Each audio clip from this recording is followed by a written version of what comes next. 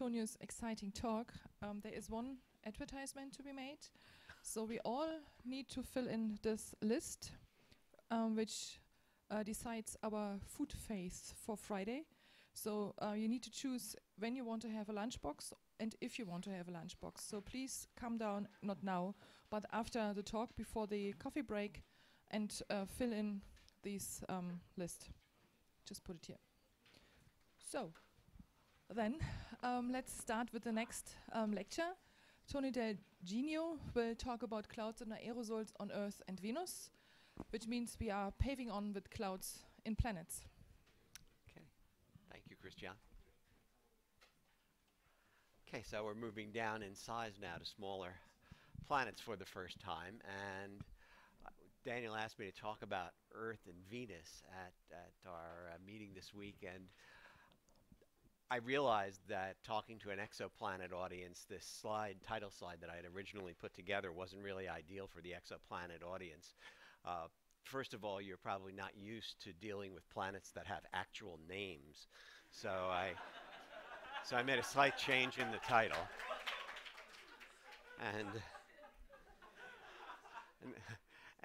And then I realized you're not used to planets that are spatially resolved, so I made another change. So hopefully you're a little more comfortable with this now, and you can just think of these in the way that you're more used to. Okay, okay. Now to the serious part of the talk. Well, partly serious part of the talk.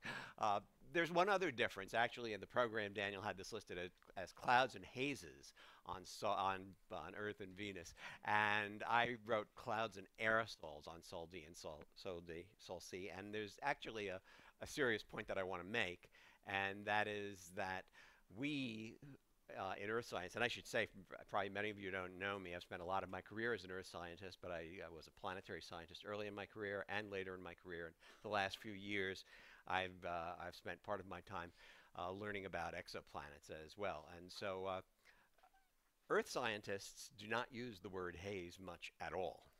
And I noticed that in your field, haze is the most common term for at least a part of the things that are suspended in the atmosphere. This is page 1 of chapter 7 of the last Intergovernmental Panel on Climate Change Working Group 1 report. It's 88 pages long, and I did a search for the word haze in there, and it appears only once in 88 pages, and that's in the name of a cited reference. And so this large group of earth scientists, apparently the word haze is a very foreign thing to them. So that just points up this larger problem of what do we call all of these particles that are in the atmosphere that we like to talk about.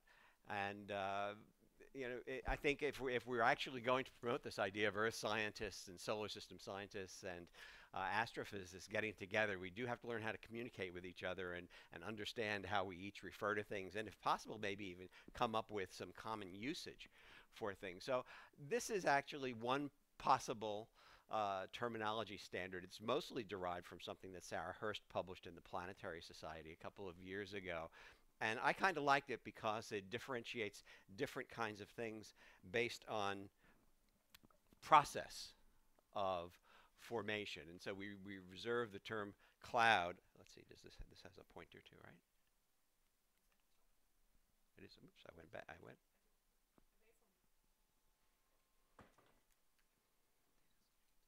That one, okay. I thought I did that one, but no? Okay. Well, maybe we'll try Nicholas. Let's see. Here we go. I'll check out. I'll use Nicholas. So, oh, that one works? Okay, we'll try that one then. Thank you. But it may not work with this. Okay, I'll use that to advance. Fine. Okay. I'm sure I'll get it confused, but yeah. Yep. Okay. So this terminology uses cloud for particles that are formed in the atmosphere for condensation of gases that are then cooled to their saturation point. And then hazes are reserved for liquid or solid particles produced from chemistry in the atmosphere, and then we reserve the term dust for solid particles that are suspended in the atmosphere that did not originate in the atmosphere, that got kicked up from the atmosphere. And then aerosol is the term that earth scientists like to use as sort of a generic term that includes both of these. Some people may like that, some people may not like it, but I'm going to try to stick to that in this talk, and it's at least worth a conversation as to whether there's a common language we can all use. So by that language, that's dust, but it's not a cloud, even though earth scientists sometimes call that a dust cloud. Okay, and that's also dust. That's the Opportunity rover on the surface of Mars, but it's not a cloud also by that definition. And then that is a cloud, but it's not dust. And I don't know what you think the right name is for it. I see in some of the exoplanet literature people use terms like mineral cloud and things like that. I promised Benjamin Charnay that even though I took this figure from his paper, I'm not accusing him of calling this a dust cloud. He did not call it a dust cloud in his paper, but I remember the first time I read an exoplanet paper that had a dust cloud in it. I said, dust cloud? How can they figure out that there's a dust cloud on a planet? Until I realized what it was you were all talking about, and I was very confused until that point. So we need to work on some kind of common terminology, whatever you think the best one is. But it's worth doing, and there will be a couple of other terms along the way that I'll try to remind you of how we call things by different names from what you all call things. So we earth scientists care a lot about clouds. They are absolutely integral to the energy cycle of planet Earth. They are a controlling factor for the Earth's albedo, and they have a very significant greenhouse effect, which is something that you rarely see mentioned in the planetary or exoplanet literature, but actually they're an important greenhouse agent on our planet here. Naturally, they're essential for life. They deliver ocean water to the land surface. I mean, we have life in the ocean, obviously, too, but they deliver ocean water to the land surface, which is the only reason that life can exist here on the land surface. They are important in the ocean to the circulation of the ocean. The ocean has two circulation components to it. One of them, the thermohaline circulation, is driven by salinity differences and therefore density differences from one place to another, and those are caused by the amount of fresh water entering the ocean and the amount of water evaporating from the ocean in other places. And as far as understanding what's going to happen to our planet in the 20th century, clouds are central to the debate over how fast and how much the Earth is warming up and going to warm up in the future. They are the largest uncertainty other than human beings ourselves. Obviously, the biggest uncertainty in the 21st century climate change is what are we going to do? That's something you can't predict with a model very well.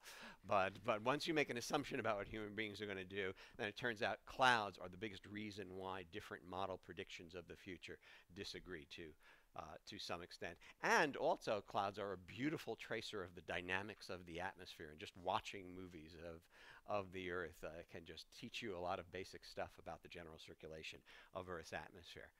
So I thought about that and tried to compare it to why exoplanet scientists care about clouds.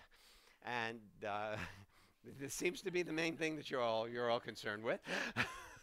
I was very struck by this headline in the Register a few months ago when the paper on WASP 96b came out, and they referred to this as the first perfect exoplanet because it didn't have any clouds. And well, you know, do you think you're a co-author of that paper, aren't you? Aren't you a co-author in that paper? No? Okay, I thought you were. Anyway, I don't know whether that's your definition of a perfect exoplanet. I know you don't like flat spectra, but anyway, but I think we're starting to actually to get to the point, at least in exoplanet science, that beyond the difficulty that clouds present to all of you who are trying to detect gases and things on exoplanets, that we're starting to get to the point in our thinking about planets where we are worrying about the climate and circulation of these planets as well, to get a more fundamental understanding of what's going on there. And so clouds actually are a part of that. And so I think slowly but surely the exoplanet field is going to start picking up on some of these things that we think on Earth are important for clouds and start thinking about them more in the context of just the science of exoplanets rather than the detectability of the features that you'd all like to look at. So let's imagine that you are an exoplanet scientist, not a scientist who studies exoplanets, a scientist living on an exoplanet. Let's say you're an astronomer on, I don't know, TRAPPIST-1e. Does TRAPPIST-1e, does Earth transit the sun from TRAPPIST-1e? I know it's far away, but let's imagine that it does. And you've just, huh? Yeah, right, because it's so far away. But right, but let's imagine you're lucky, and the Earth transits the sun. You've just discovered the Earth, and so you've been able to get a spectrum, and you found water there, and somehow you've from the water that you can see up there, you've made some brilliant guess as to how much water there is down at the surface, and you've gotten the right answer, and so you're able to make this nice condensation curve the way we've seen several times this week and figure out where's the water going to condense on Earth, and you find out that the water is going to condense on Earth just barely above the surface at around maybe 500 meters altitude. And you say, wow, what a planet this is. There's got to be this, you don't have to do anything to get water to condense it. Comes out right after you get the water up above the surface. This must be a planet that's shrouded in these water clouds, and sort of think like a whole planet that's like Seattle or London in the winter. Okay, and Vicky, Vicky, I would not have said that were it not for the fact that Vicky admitted this at breakfast this morning.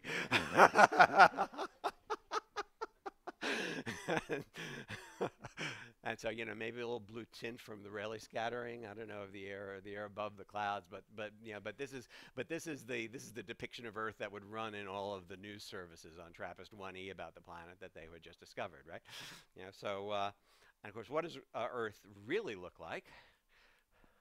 So this is not an image of the Earth. This is a vertical versus latitude distribution of where the clouds actually are on Earth, as seen by a combination of the CloudSat radar instrument and Calypso LiDAR instrument that are currently in orbit around the Earth. And it's beautiful having a radar and a LiDAR in orbit around the Earth so that we can actually see through the full complement of clouds and get the true vertical structure. So I am so looking forward to the first exocloud radar, but I hear that it's a few years away. Anyway, we're very fortunate here on Earth now to be getting these active remote sensing instruments that can tell us about the vertical structure. And what you see is there are places on Earth where the condensation temperature prediction does a pretty good job of telling you where the cloud base is going to be, in particular in the middle and higher latitudes. That is sort of where the peak in the cloud distribution is. They're not there all the time. These frequencies are about 50, 60% at their tops, but it does pretty well of locating where the cloud base should be.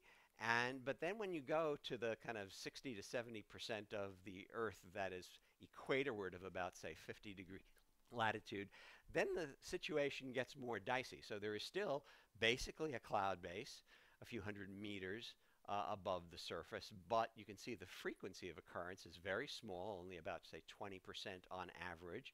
And then there's this other peak way up in the troposphere that doesn't seem to be related much at all to this idea of a low cloud base. So, what's doing with these, and can we learn something from meteorology on Earth to understand why the Earth's clouds are distributed in the way they are? So one hypothesis for why the clouds are where they are, and that is that clouds nucleate onto other particles, what we'll call aerosol particles, hazes or dust or whatever, in the atmosphere. And so you might expect the clouds to preferentially form where you've got lots of aerosols. And so this is the distribution of aerosols on the Earth. And there's lots of sulfate, basically sulfate, nitrate, black carbon, organic carbon. Most of this is anthropogenic. So if you would come by the Earth back in 1750 or something like that, these things would look very different. There are natural sources of these aerosols, but the vast amount of the aerosol material in the atmosphere for these four types of aerosol is anthropogenic, in nature, and you can see that a lot of it is heavily weighted toward the northern hemisphere, which is much more industrialized and has much more land to begin with. Organic carbon a little less so, has peaks in the northern hemisphere, but also has large peaks in the tropics due to biomass burning. And the same is true of black carbon. Really, the only difference between black carbon and organic carbon is apparently the completeness of combustion. The climate people care about the difference for another reason, because these are very high single scattering albedo aerosols, and these are low single scattering albedo aerosols, so they play different roles in the climate. And then you've got dust, which is basically a natural aerosol in the atmosphere, and Africa is the world's capital of dust in the atmosphere, as well as one of the capitals of biomass burning in the atmosphere. And then you have sea salt, which there's a decent amount of it in the southern hemisphere. But overall, when you put all of these things together, there is a lot more aerosol in the northern hemisphere than in the southern hemisphere. And as I say, there's more aerosol in Africa than any place else on the planet. And so one hypothesis is that then the clouds will form where these aerosol peaks are, right? So where do clouds form? And if you just take a look at a satellite image of the Earth, it doesn't look much like that distribution of aerosols. In particular, Africa may be the aerosol capital of the world, northern Africa, but it sure isn't the cloud capital of the world, because most of it is the Sahara Desert. And the Southern Ocean, which is about the cleanest place on Earth this side of Antarctica, let's say, the Southern Ocean is very clean compared to most of the northern hemisphere and the northern oceans, but its cloudiness is every bit as prevalent as in the northern hemisphere oceans. The big difference that aerosols make on Earth is that the cloud condensation nucleus, or CCN concentration, I don't know if that's a term that you use yet in exoplanet science, but that's one that we use in Earth science. That regulates the droplet number and the size of the aerosol particles. The size then affects their reflective properties, their albedo. The droplet number may affect their tendency to precipitate. All right, but the existence of clouds, the formation of clouds on Earth, is not aerosol limited, because every place on Earth has enough aerosol to at least get it going. So that's different from some of the situations that you might encounter on some exoplanets, where you may be relatively depleted in the things that you need to act as seeds for cloud formation. On Earth, that's not the case. So in the pre-industrial era, the aerosol concentrations were dramatically lower than they were today. We did some work back 15, 20 years ago, when we were first putting aerosol effects into our GCM to see what kind of an effect they would have on cloud albedo. And there are lots of free parameters that you can change to try to change the result. And the one that we found that had the biggest effect on the climate was how efficiently aerosols falling out of the bases of clouds as precipitation washed other aerosols or scavenged other aerosols out of the atmosphere and cleaned up the atmosphere. And the problem is, when you make that too efficient, the pre-industrial aerosol concentration, which is already very low compared to today's aerosol concentration, becomes unbelievably low, that you've sort of like got, one boulder-sized droplet per grid box in your GCM or something like that, because you've just washed everything out, and the number concentration goes down so low. So we realized that that's really a sticking point for GCMs trying to simulate the effect of aerosols on clouds and the albedo clouds. I can tell you a dirty little secret, and that is that it is entirely possible with an Earth GCM trying to simulate the 21st century record of climate change to predict, quote unquote, or in a hindcast, that the last half of the 20th century did not even warm up. And you do that if you make your aerosols a little bit too good at regulating cloud droplet size, so that the clouds get very, very bright over the part of the 20th century when there was the most anthropogenic emission of aerosols. So this is a really big uncertainty in climate model projections today. But to come back to your original question, the pre-industrial atmosphere was much, much cleaner. We can still identify. That's one of the things that people always imagine. Could you identify some place on the Earth that was really pre-industrial in nature? The Southern Ocean is sort of as close as we can. Antarctica maybe as close as we can. You can't find any place over the rest of the land surface of the Earth where you don't have some contamination from anthropogenic aerosols anymore.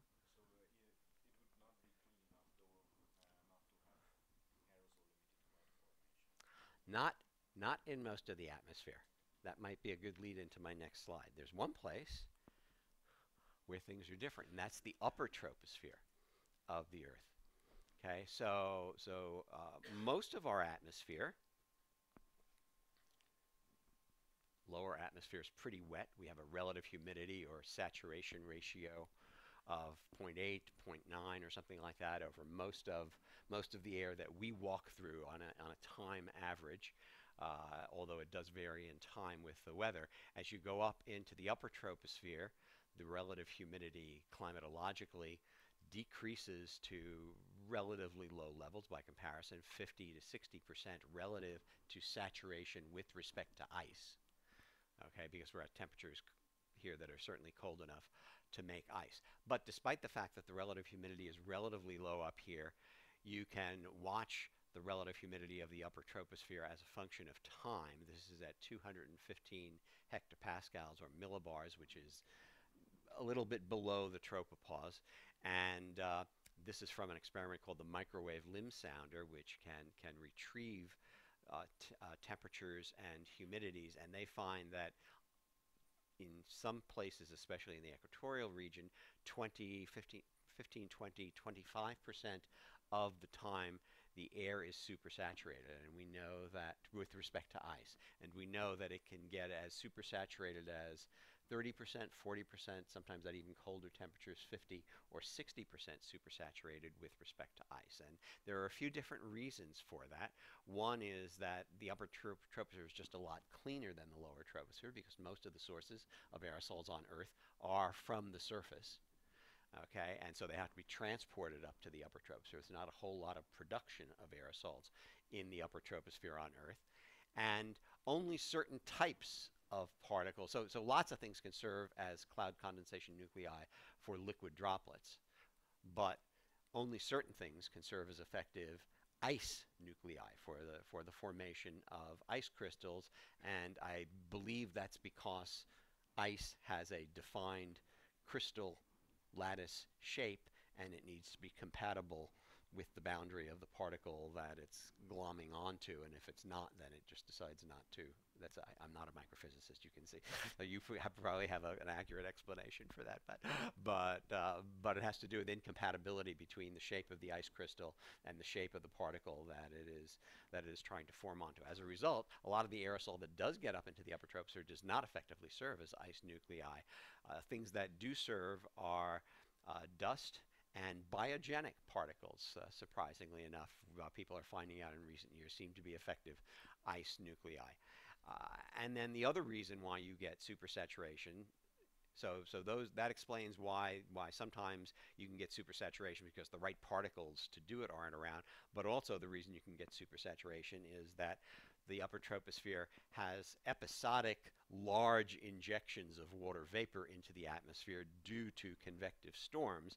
And if you look at the distribution of the high frequencies of supersaturation, all of the high frequencies of supersaturation in the upper troposphere are over the major convective, deep convective storm regions. And so that's a documentable phenomenon that non-negligible supersaturations with respect to ice can occur. What these never do is to get above water saturation, either pure water saturation or the saturation level of a sulfate solution in water, which can bring the supersaturation even higher.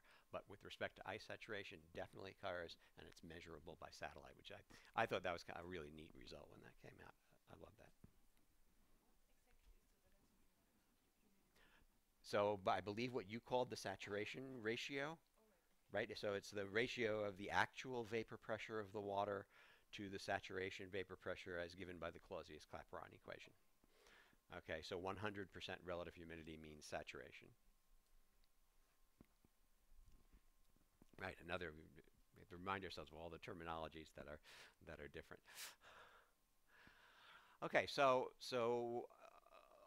why are parts of the Earth cloudy and parts not cloudy, and why do some have extensive cloudiness and others have patchy, partial cloudiness? And so on the Earth, it's pretty clear that it's the dynamics of the atmosphere that is driven by the equator to pole temperature contrast, or maybe more fundamentally, the equator to pole radiative heating, cooling contrast between low latitudes and high latitudes. We know that at low latitudes, more sunlight enters the atmosphere than there is thermal radiation emitted to space. So there is a net energy surplus in the low latitudes. We know that at high latitudes, there's more thermal energy emitted to space than there is sunlight absorbed by the planet. So there's a deficit of radiative heating in the high latitudes. In response to that surplus versus deficit, there are only two possibilities. Either the Earth's tropics are systematically warming up with time and the Earth's polar regions are systematically cooling with time, or the Earth system is finding a way to transport the excess heat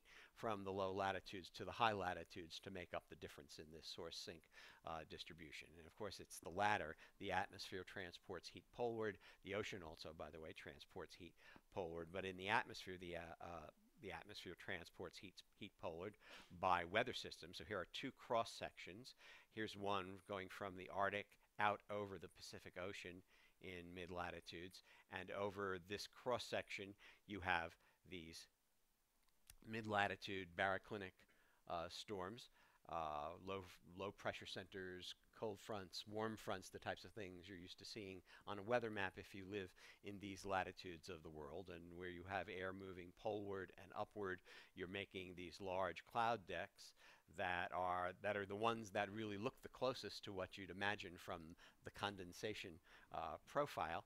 Okay, but then what goes up must come down someplace else, and behind a cold front where air starts to come down and brings drier air down from higher altitudes, then you're producing very low saturation ratios, low relative humidities behind the cold front, and so therefore you're going to get cloudy places and you're going to get clear places. But that's the primary way that the Earth transports heat poleward in this part of the world.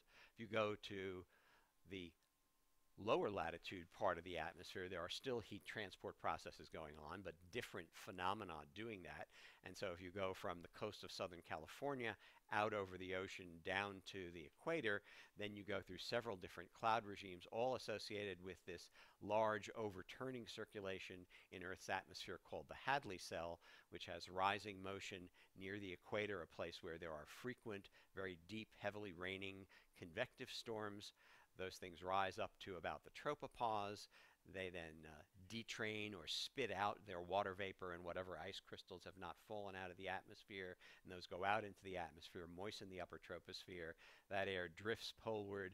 Eventually, it begins to subside when you get to the subtropics, and that brings drier air down into these regions, and so you get very little cloud formation in this part of the subtropics, but at very low levels where the atmosphere starts to feel the effect of the surface, you start to form these low-level cloud layers, and close to the California coast, and you have something similar, by the way, in the Atlantic Ocean.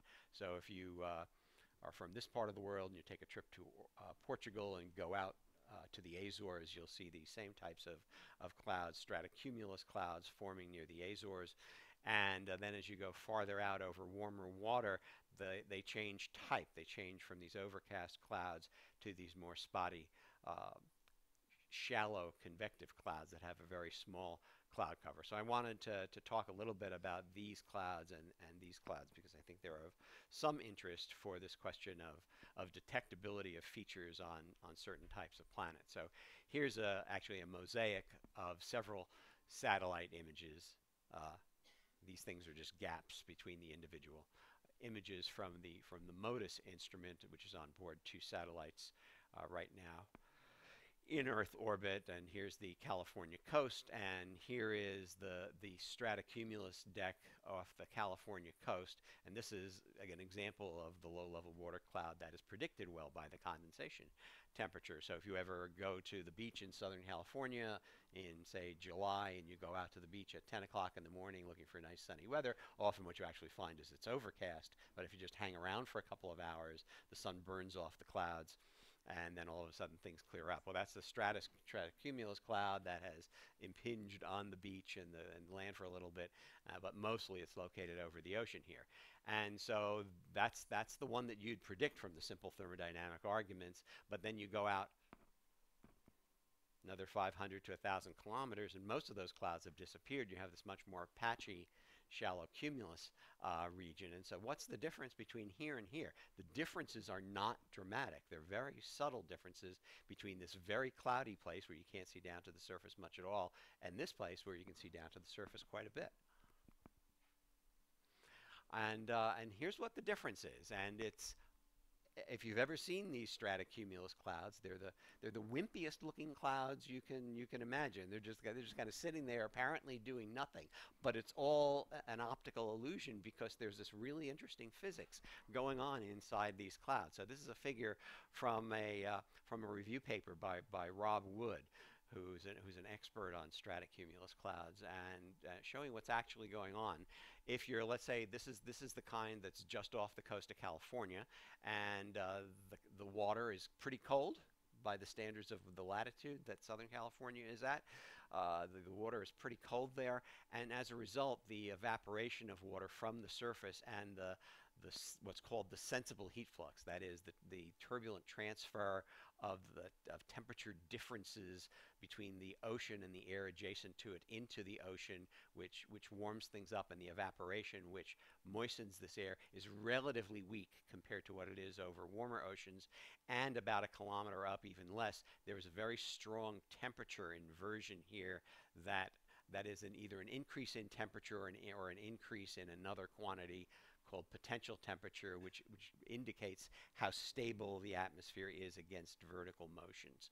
And above this, the air is bone dry most of the time, and so the whatever turbulence you get is barely able to form this little cloud below the inversion layer. And then once it forms, something funny happens. People just assume that you have a turbulent boundary layer of the atmosphere in contact with the ocean, and that turbulence is all driven by heating from the surface. But what happens in a stratocumulus cloud is different. Once this cloud forms, then it becomes a radiative process. So it's warm down here compared to up there. You have thermal radiation being emitted upward. The thermal radiation hits the base of the cloud. The cloud is opaque to the thermal radiation, and so the thermal radiation gets absorbed at the base of the cloud, warming it, and thermal radiation does not pass through the cloud very well because of its opacity, so the upward thermal flux through the cloud is very small. Then you get to the top of the cloud,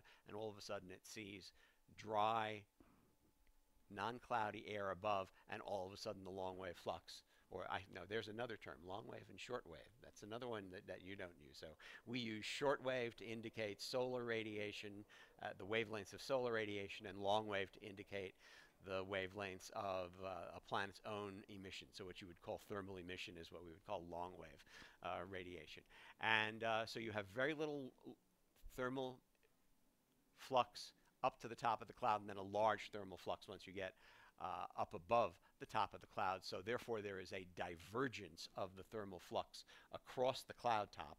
Dflux dz is positive, and if you look at the thermodynamic energy equation and the effect of dflux dz positive, that is a cooling term, and so you get tremendous cooling of the air due to this divergence of the thermal flux at the cloud top. That cool air then becomes negatively buoyant, and as all these little red arrows indicate, you start creating little turbulent eddies that drop into the cloud from the dry air above. They drop into the cloud, they encounter some of the droplets that are in there, they start evaporating the water in those droplets, they become even cooler, even denser, even more negatively buoyant. All of a sudden the whole thing is developing a big turbulence layer that goes through the whole cloud all the way down to the surface, and it's all being driven from up here by the divergence of the thermal flux, not from below by by the convective flux from below. And so it's a very unusual type of cloud. This is a very difficult type of cloud for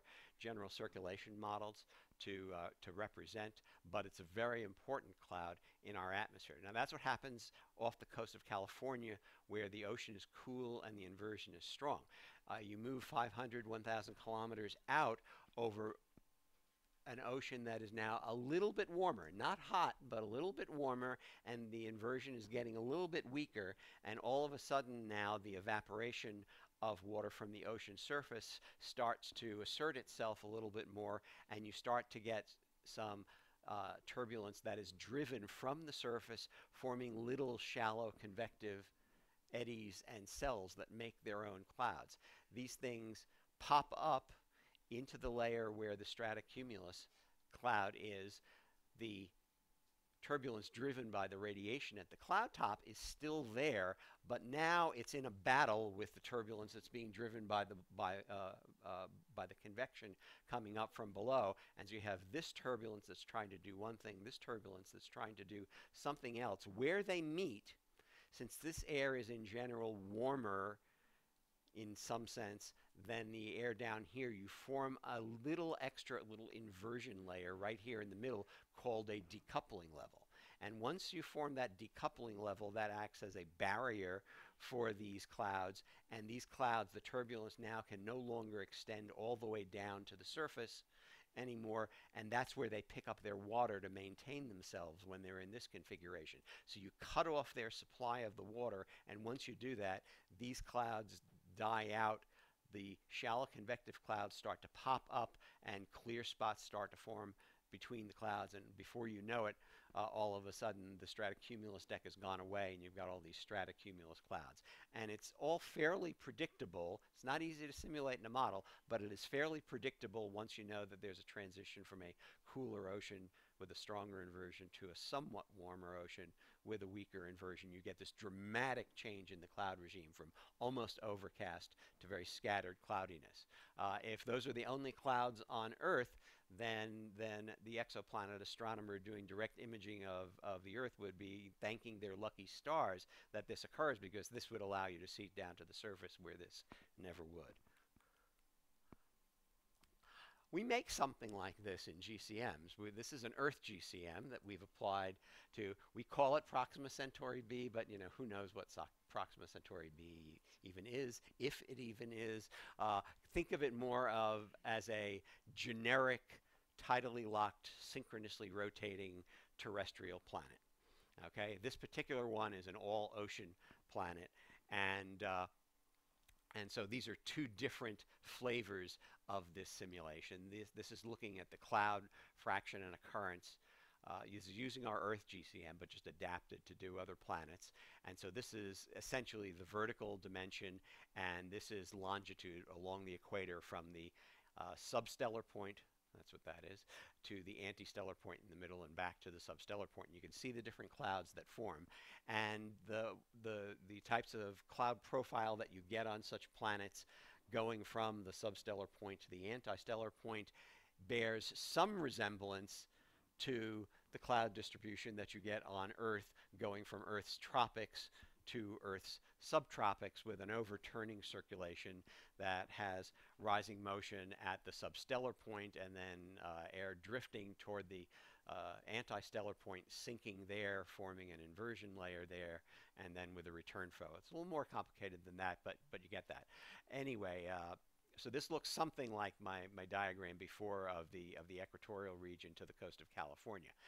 This is two different versions of this planet. This one uses the reported installation value for Proxima Centauri, which is 0.65 times the amount of insolation that the Earth receives from the sun. So it's going to be a cooler planet than the Earth is. And for this one, though, we gave it a 1 bar pure carbon dioxide atmosphere. Carbon dioxide being a strong greenhouse gas, produces fairly warm temperatures. This is an all-ocean planet. Even though it's only getting 65% the sunlight that Earth is getting, its ocean remains liquid all around the planet, including on the day side and the night side of the planet. This is a different simulation, still a 1 bar atmosphere, but now this is a nitrogen atmosphere, but with just a little bit of carbon dioxide, about equivalent to what's in Earth's atmosphere today. Yeah, Vivian.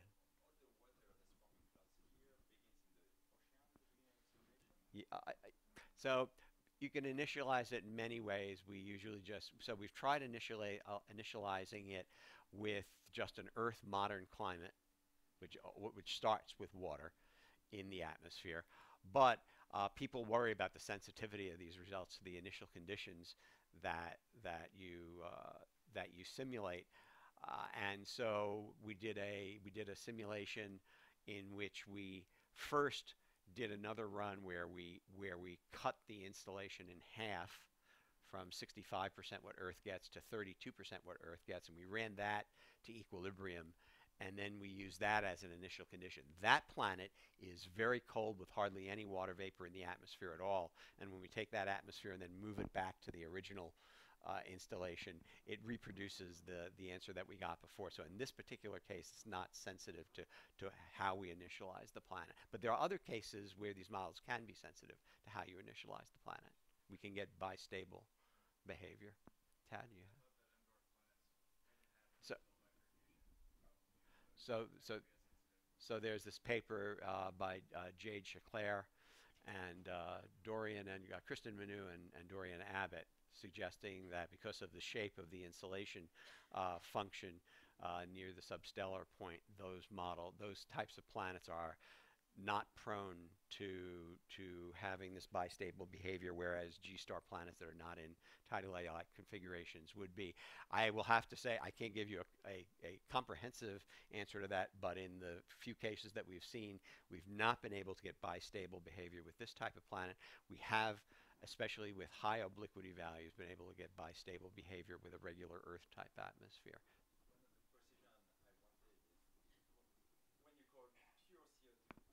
Yeah. Right. Plus whatever water vapor is there. That's correct. That's correct. Yes. You're right. So it starts out with some water vapor in the atmosphere, but a very modest amount. Yep. And so this was the other simulation I was talking about, where this is an N2 atmosphere with only a little bit of CO2. And again, we've reduced this solar constant, or stellar constant, if you want to call it, to 32% the value that the Earth gets from the sun. And we ran both of these to equilibrium. So this very cold planet is a complete snowball, more or less. And what it forms on the day side in the subsiding branch of the day-night circulation is this kind of stratocumulusy looking layer. I highly doubt that it has all the physics in it that I just described to you that real stratocumulus clouds do, but it has something that looks like that. This one, in the much warmer atmosphere with a warmer ocean underneath it, is producing this partial cloud cover with these deeper but more patchy clouds that are definite. And these we know are shallow cumulus clouds because we actually can directly diagnose the occurrence of convection. So this model actually does something similar to what the Earth's subtropics actually do, and take that for what it's worth. But it's an example of this process in action. Okay, and then we get to the stuff really near the equator on Earth, the deep convective stuff, and these are a different animal from everything else. And the concern about deep convection is that it goes all the way up to the tropopause. Sometimes it penetrates the tropopause and injects water into the stratosphere, and it's not well predicted just by looking at what fraction of the troposphere is unstable. And so this is a diagram of a quantity called the moist static energy, and it's the specific heat at constant pressure times temperature plus gravity times altitude plus the latent heat of condensation times the saturation point concentration of water vapor in the atmosphere. And the reason why meteorologists creates some funny looking quantity like moist static energy is because it's approximately conserved in the lifting of moist saturated air. So it's a very useful concept to use. And so this diagram over here indicates that if I started with a parcel of air that had a value of this saturation moist static energy with this value, and I lifted it up, it would get up here and have exactly the same value. And so it's very easy to predict what its properties are going to be at the cloud top. And the other thing that it's useful for is that if the parcel that you're lifting has a saturation moist has a moist static energy greater than the saturation moist static energy of the atmosphere, it's unstable to moist convection and will make this type of a storm. It is only unstable. So, and what this, and in somewhat simpler language for those of you who've done a little bit of meteorology, when this quantity H star decreases upward, that is the same as saying that the lapse rate of the atmosphere, the rate at which temperature decreases upward in the atmosphere, is in excess of the moist adiabatic lapse rate. So if you've heard of the moist adiabatic lapse rate, that's an indicator of an atmosphere that is prone to make convection as long as it can be triggered.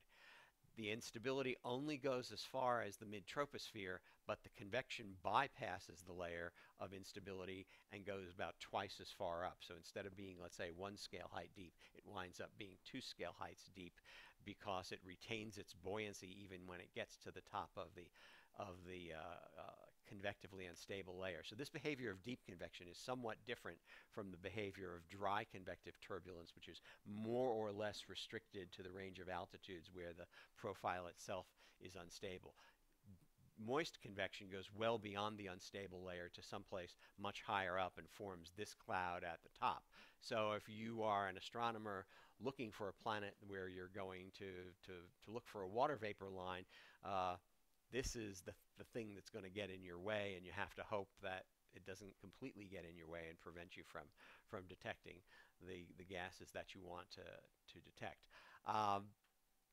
The other thing to note about it is that it has properties very different from the other types of clouds in Earth's atmosphere that are more controlled by microphysical processes, in that the most of the condensed water is in the top part, not in the bottom part, rather than having a maximum down here gradually decreasing upward the way many other clouds do. These types of clouds are top heavy and have most of the stuff in the top of the cloud.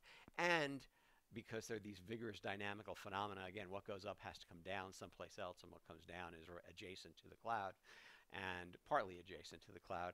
And so they also have partial cloud cover. So the partial cloud cover is their saving grace if you're an exoplanet person trying to detect gases on a planet with such clouds.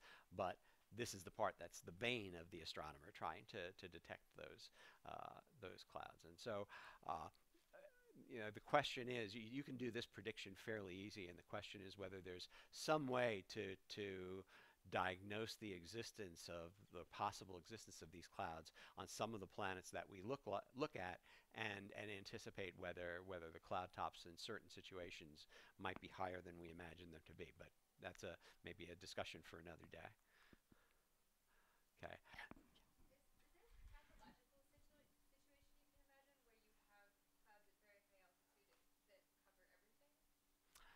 So, so even in Earth's atmosphere, it doesn't cover everything, right? So if you look at a satellite image of the Earth, you can clearly see those big anvil clouds, not the convective clouds themselves, which cover a small area, but you can clearly see these big anvil clouds making this big band of cloudiness around the Earth called the intertropical convergence zone. But there are gaps between those clouds, and there are days that are clear and days that are cloudy, and it's not constant cloudiness. I think one of our bigger questions is whether it's possible in a configuration that gets more consistent forcing of convection to actually get a cloud shield that covers the whole thing. I'll tell you that GCMs today that are being applied to these synchronously rotating planets with water are making these cloud shields on the day side of the planet, where the convection itself is intermittent and sporadic. It's only occurring maybe 10–20% of the time, but then it's making these bigger anvil clouds that are hanging around a lot larger fraction of the time. That is certainly one of the TBD things for the future.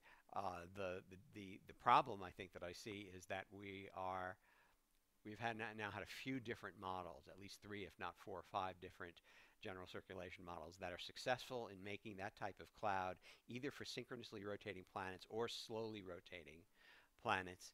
And it's gotten to the point now where people are just sort of accepting that these things exist. And I always try to remind people it would be nice if we actually discovered one first and saw that it was actually possible to have this kind of entire cloud shield that would cover one whole part of the planet. That may turn out to be true, that may not turn out to be true.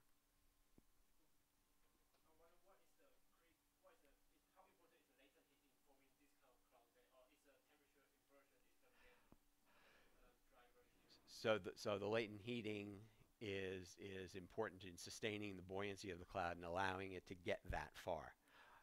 The whole reason that it tops out where it does is eventually up here you get to the tropopause, and then above the tropopause the air becomes very statically stable, and it can't go much farther than that.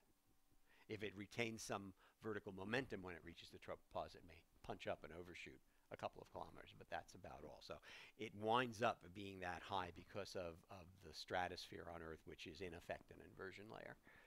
But it gets to that point in the first place because of the sustenance of the buoyancy by the latent heat release as it goes up. And in addition to that initial sustenance by the latent heat release, once it gets above the freezing level at whatever point it glaciates, there's additional latent heat released that helps it maintain buoyancy in the ice phase. So, okay. So yeah, so those are something to think about, what we can do. There's another thing about these clouds that makes them a little bit dicier, in that this temperature structure isn't the only thing that happens to them. These are highly turbulent phenomena, and so at the boundary between where the cloud's going up through the atmosphere and the surrounding atmosphere, there are a lot of turbulent eddies happening, and the turbulent eddies are taking some of the air from outside the cloud, which is drier and cooler, and mixing or entraining it into the cloud itself. Now, if you take dry, cool air and mix it into a warm, moist bubble, you are going to evaporate some of the liquid water that's in the cloud parcel. You're going to reduce the buoyancy of the cloud parcel, and so it's not going to penetrate as high as it does before. And so here are this is more CloudSat Calypso satellite data from the warm pool of the equatorial region. That is the equatorial region going from the Indian Ocean to the maritime continent out over the West Pacific Ocean, which is basically the warmest, wettest place consistently on the face of the Earth, and where a lot of the world's deep convective storms and tremendous rainfall occurs.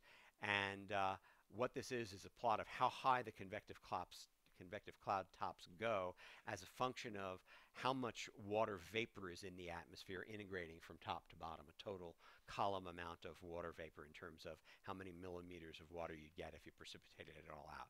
Well, when the troposphere is dry, even though the sea surface temperatures are very warm, the convection doesn't go high at all. As the amount of water in the atmosphere becomes higher and higher, the convection goes higher, and by the time you get to this amount, the convection can go extremely high. So you actually have to know the temperature profile, and you have to know whether the atmosphere around you is relatively dry or relatively moist to know whether you're going to get that.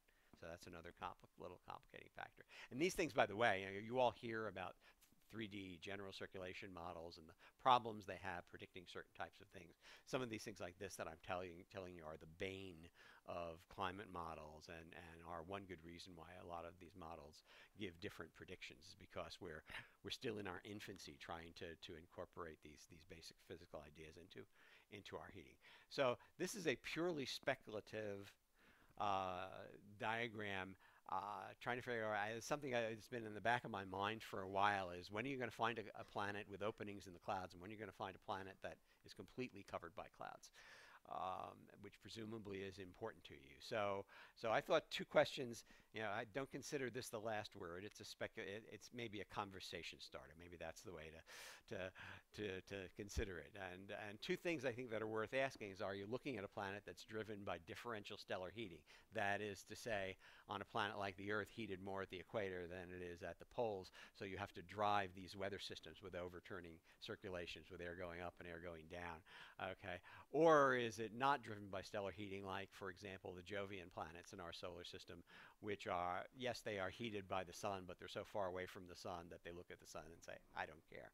And what they care about is the internal heat source, which is driving their motions, and they don't necessarily have the same types of response to the heating as a planet that's differentially heated. They seem to be more occupied in a lot of places by relatively gentle but widespread turbulence in particular latitude bands. And yes, they have holes in the clouds. You can see at 5 microns that there's some places on Jupiter where there are definite holes in the clouds. But these planets are largely cloud covered. And so maybe a planet like that that's heated from below is going to be more likely to have overcast skies than a planet that's heating is mainly by the sun. And likewise, there are some planets that will have a lot of moist convection and some planets that may not have any or have very little. And I think probably the more moist convection you have, the better the odds that you're going to have clearings in the clouds adjacent to where the convection is. So I think that's this is just again, this is a discussion starter that I'd like to see over time as we study more and more planets, whether there are any general rules we can develop about which types of clouds are going to confound our attempts to see beneath the clouds and see the surface, or at least to be able to detect gases beneath the highest clouds.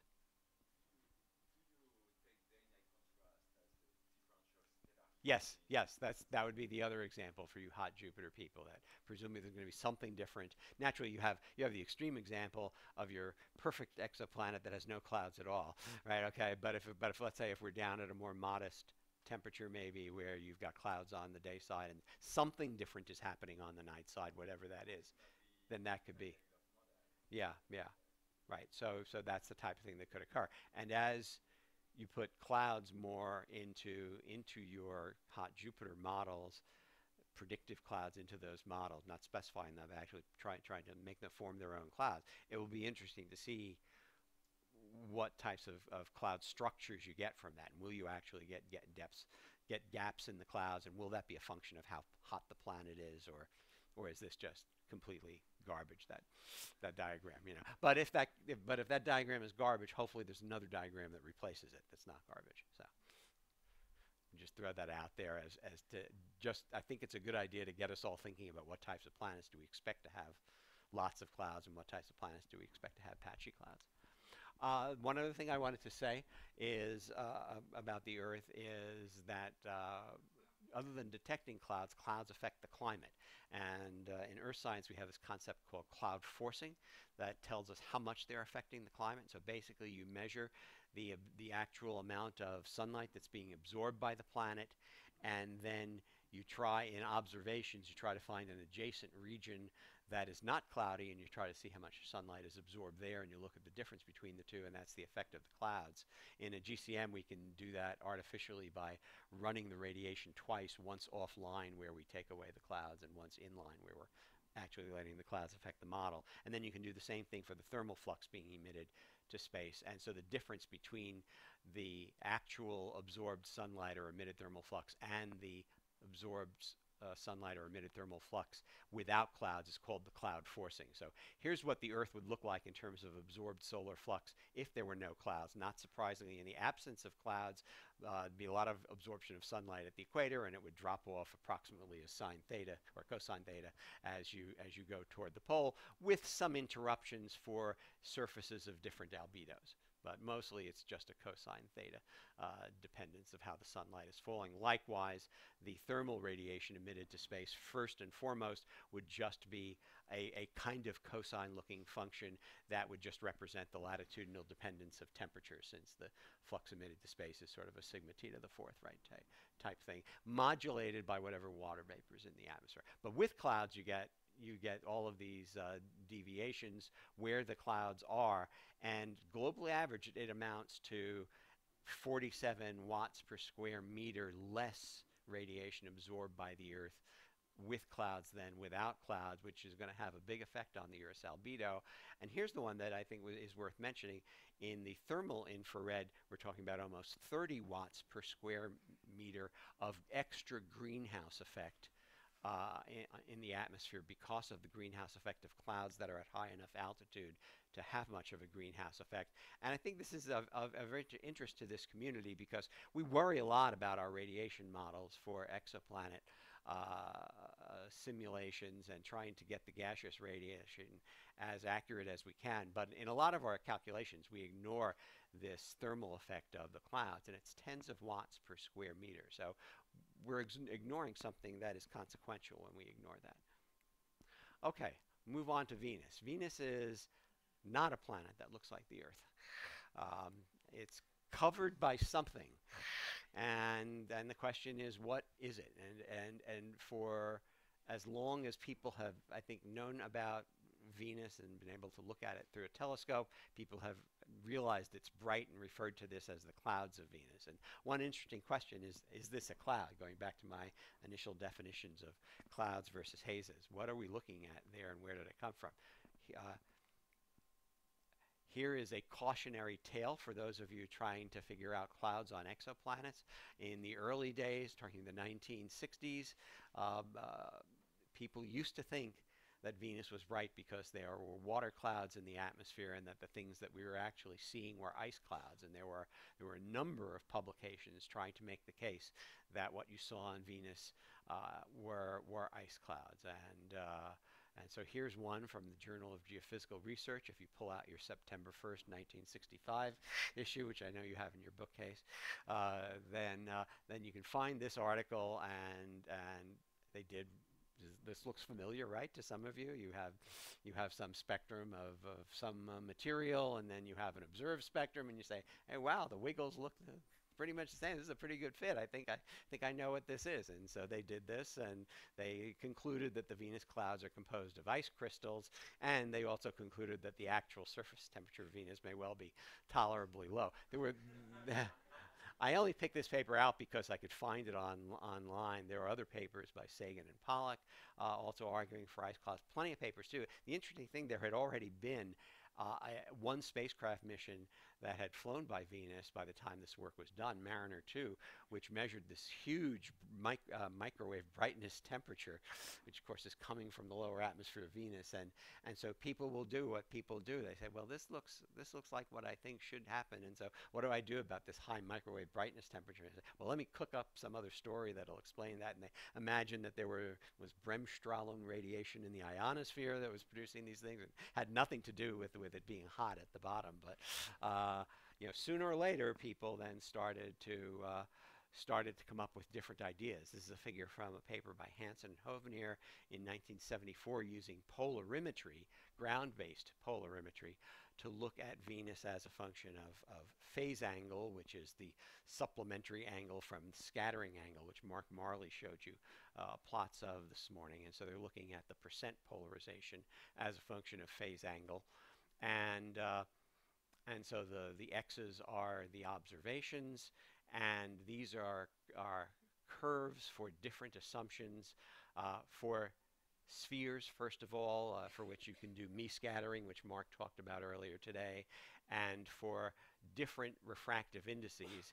And this feature here, Daphne is here now, right? So am I correct that this is the rainbow feature? It's not what we normally call. Okay. Okay. And is it evidence for spherical? Yeah.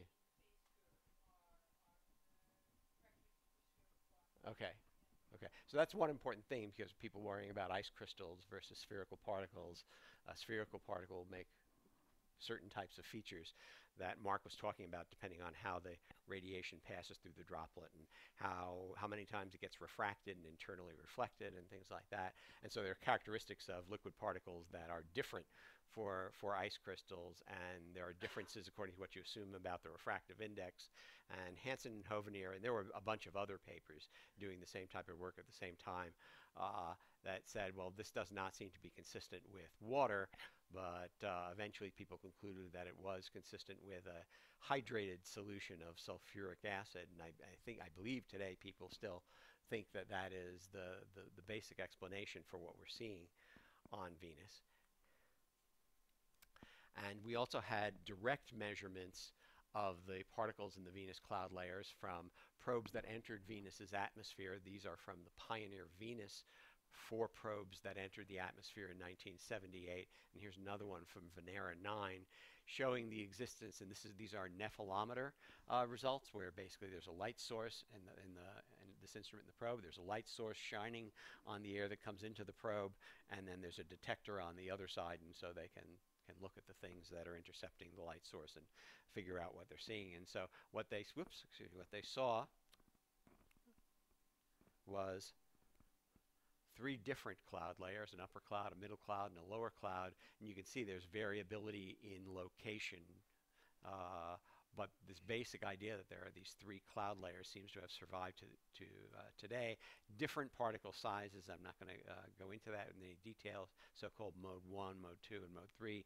Some people wondered whether mode 3 is real or whether it was an artifact of the measurement or not. I think you can find both sides of both points of view today in the literature.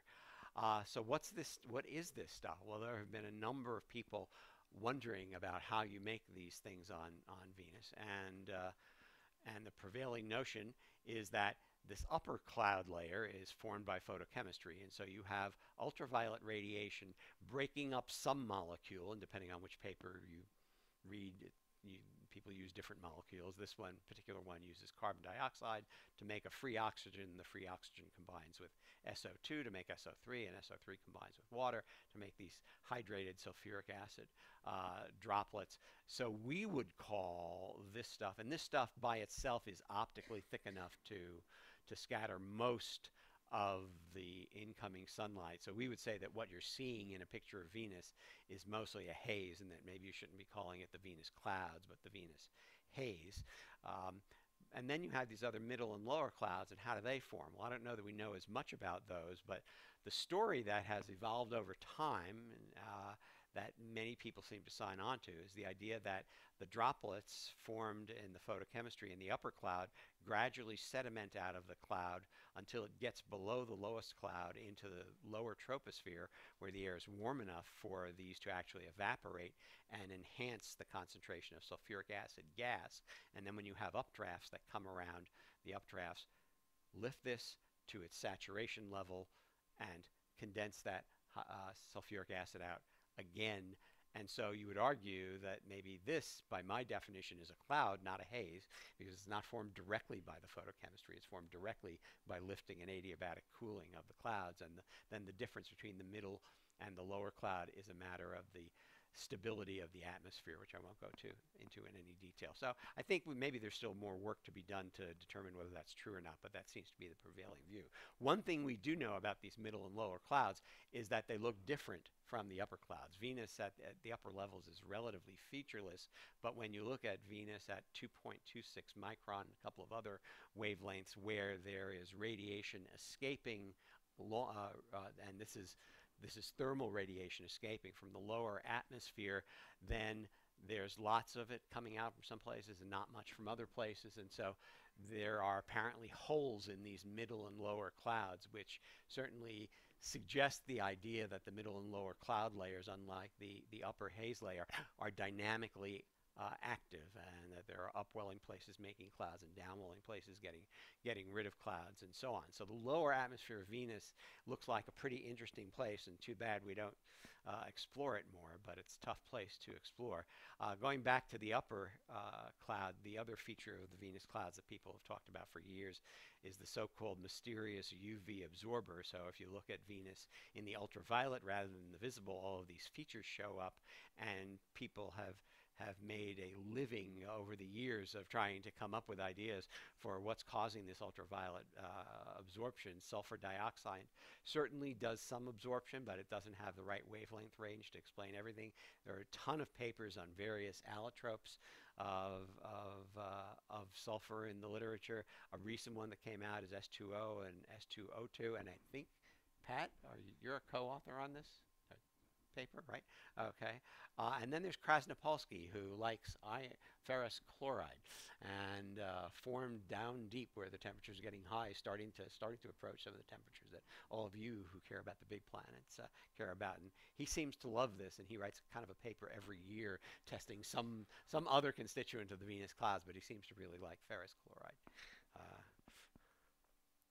Anyway, the other interesting thing about the Venus clouds that I think is potentially really fascinating is that we can measure the sulfur dioxide above the cloud tops, and it's time variable. So when we got to Venus in 1978 with Pioneer Venus, it was about 400 ppb by volume of SO2 measured there by the ultraviolet instrument. And then over time, Pioneer Venus was an orbiter mission in addition to the probes. Over time, the SO2 concentration dropped dramatically, which is really interesting. And Larry Esposito suggested that maybe there's active volcanism on Venus, and we happen to arrive at Venus just after an active volcanic event that injected SO2 into the atmosphere. Unfortunately, from 1995 on, we didn't do any visiting of Venus at all. We have no idea what happened, but then Venus Express went back there 2006, and at the beginning they saw these low levels just like had been seen late in the Pioneer Venus mission, and then all of a sudden it jumped up again. And then after that it declined again. And so you have what looks like these episodic SO2 injections. Why are they happening? It'd be neat to think that there's volcanism still going on Venus, putting this into the atmosphere. Other people say you might be able to cook up dynamical mechanisms where the atmospheric circulation just sneezes every now and then, and you have a major injection just from transport into the atmosphere. We don't know. People would love to try to detect active volcanism on Venus to see whether that's true. Do we have any precedent for that in the solar system? Yes, we do. We happen to live on a planet that does this. So we know that we do have volcanic eruptions every once in a while that put lots of sulfur dioxide into the atmosphere. This is El Chichon in 1982. This is Pinatubo in 1991. We get exactly the same types of things that happen that maybe are happening on Venus. We don't know. And one question you can think about, well, if we have this happen, why aren't we covered by an opaque haze? Why doesn't the Earth look like Venus if we have all this SO2 going up into the stratosphere making sulfuric acid droplets? And on our planet, I think we know the answer. They go into the stratosphere, but it takes them about 2-3 years to sediment out into the troposphere. And once they hit the troposphere, then the storms get them and just wash them out of the atmosphere, and that's that. And the atmosphere gets clean again. Venus does not have that kind of removal mechanism. It just seems to have recycling mechanisms at best. And so we don't know what's going on, but it would be neat to know whether there's something we can learn about exoplanets by thinking about that difference. Okay, I'm going to skip this and then just move to the end of this. And I'll just leave that up instead of going on any longer.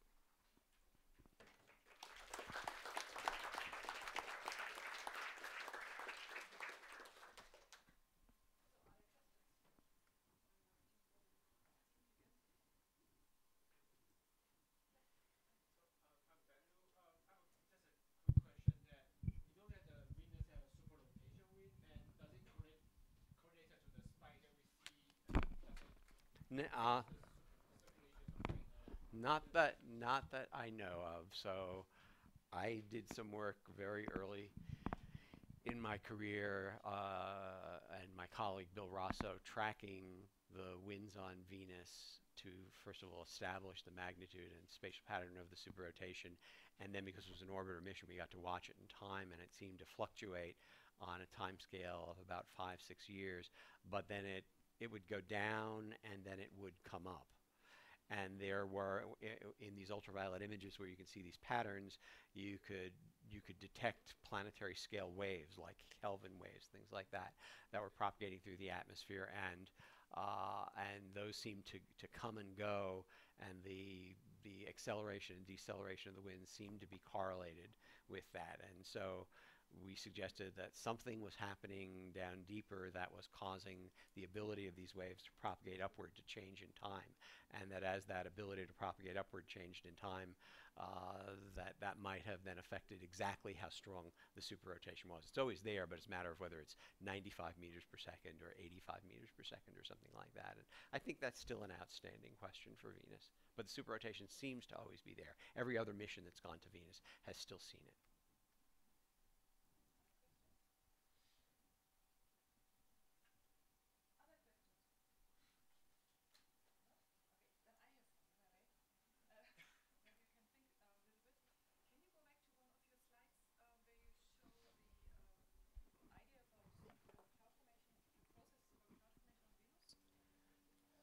Oops, is this not the right one?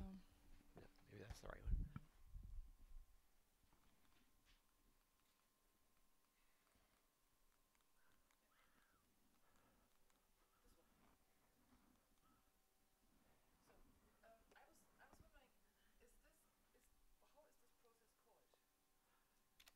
How's it?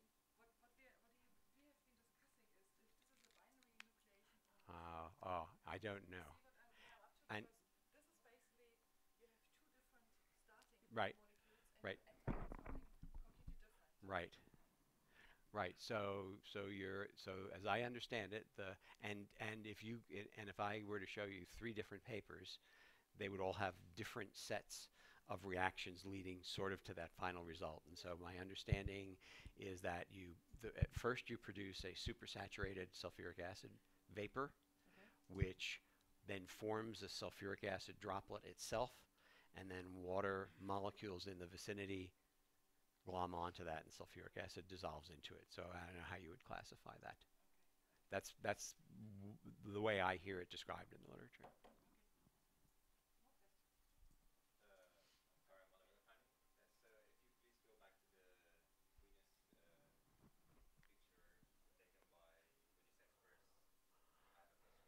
Let's see, that's forward or backward? Can't remember. Oops, this is the other.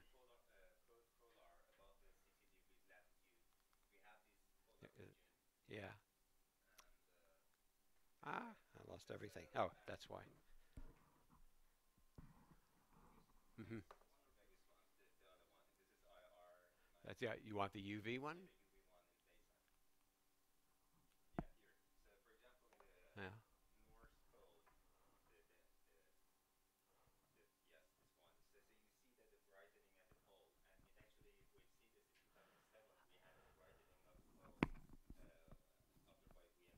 Yeah.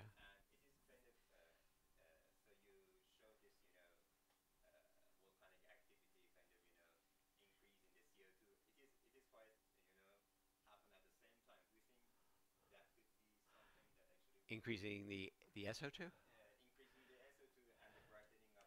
and the brightening of the poles. Uh huh. Well, I guess I'm so it's the first time I'm thinking about that, but I guess if you increase the SO2, can increase the production of H2SO4. But then the other question is, what do you think the UV absorber is? And where do you think the UV absorber is being produced? And so does that get into the chemistry that your question sort of leads into, and does that then help explain that? And I don't know the answer to that. Hmm. Hmm. Well, there's the collar region where we definitely don't see much of it, and then there's something at higher latitudes where maybe you do see some of it.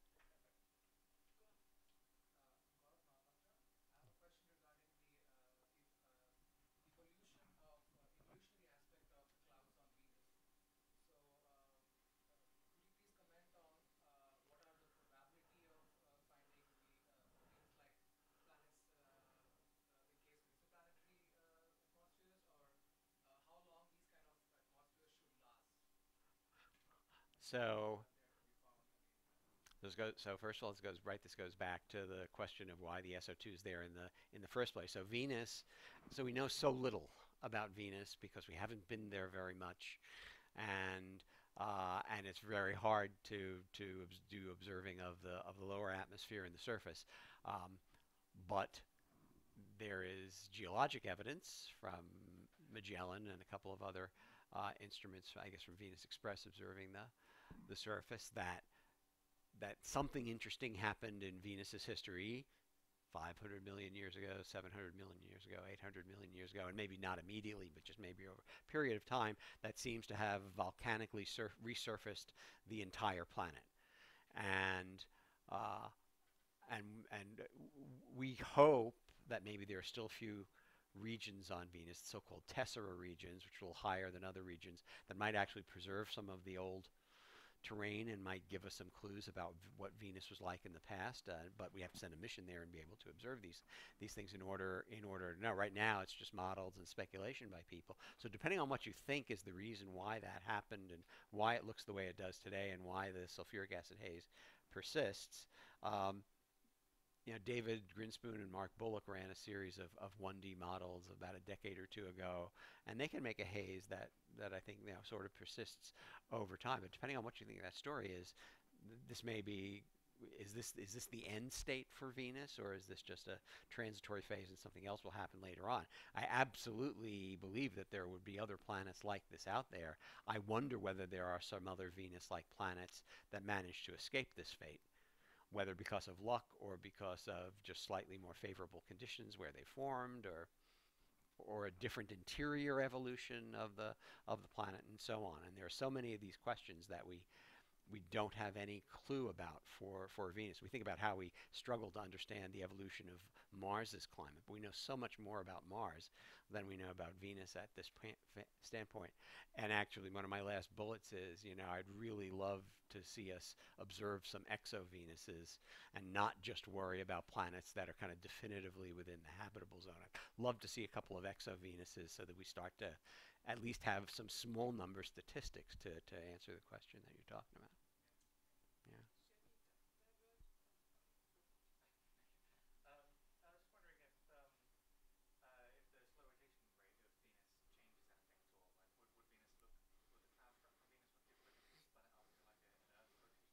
Yes, it would. So I mean, these features would look a lot like Earth, and if Venus rotated slowly from the beginning of its history, some people have published papers suggesting that its whole history could have conceivably been different.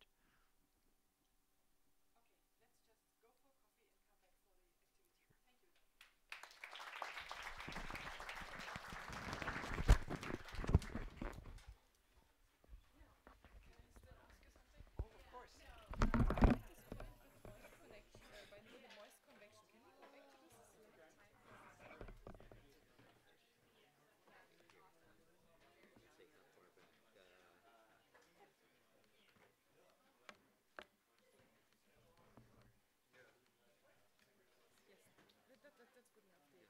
Yes, that's good enough. This one actually Okay. um, because what exactly is the definition of moist convection? I'm asking because we have been plotting the what is it? Cloud mass density ratio. No, the fraction between the cloud mass density and the gas ratio, and this is a value. And so is this something related? So the amount of, I don't know,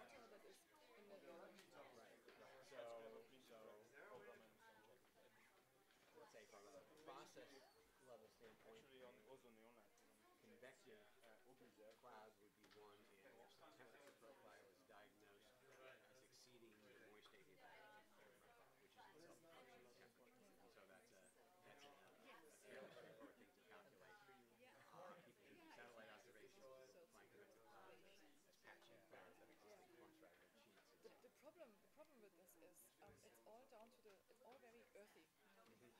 Because you only have an impact of the latent heat on the dynamics if you have enough of the latent heat. Yes. And what I was wondering, if we can measure this from the chemical point of view. So therefore, my question: what actually is the material quantity that then would measure based on the water or the SiO or whatever content? Right. Because in our case, it's 10 to the minus 4, basically, right? So and in order to have a latent heat impact, Yes. it needs to be Yeah. considerably larger So, than so a good example, because we have examples in the solar system. So I think an interesting example is Jupiter. Yeah, because Jupiter gives us these, let's say, at least three cloud pairs, right? The three traditional ones that go back to John Lewis in 1869, right? Sort of the beginning of that story, and the abundance of water, if it is solar or more, is enough to release enough latent heat to create significant buoyancy and that's the key thing is can you release enough latent heat to get significant buoyancy. So for that you need to know the latent heat of condensation of the material itself, right? And then you need to know the abundance of the quantity in question. And if that quantity L times the abundance is, let's say, the equivalent of at least a few degrees, divide by CP. And what you get from that is a delta T of a few degrees, then that's something that could produce convection that is serious. So going back to Jupiter, water, of course, people haven't known what the abundance of water is on Jupiter for a long time, but increasingly I think people